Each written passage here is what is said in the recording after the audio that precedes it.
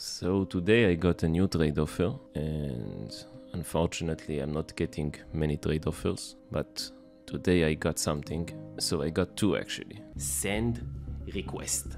I got this one, as you can see here. He's asking for my Talon knife, he's asking for my StatTrak AK the Empress, and he's asking for my AWP StatTrak Hyper Beast, plus 4 agents, and in exchange he's offering me nothing.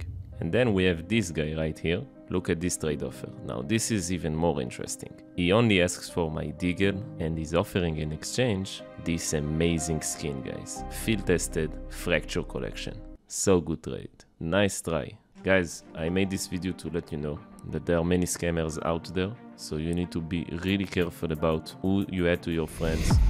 I will add him to my friends list.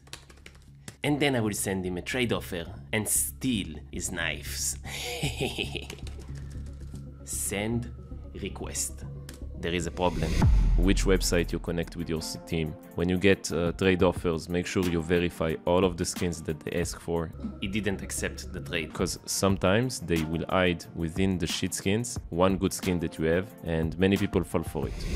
I will make a trade offer with many shit skins, and I will hide between them one expensive skin. So he will think that I want the shit skins, but I will get the expensive skin. That's a brilliant plan. Send.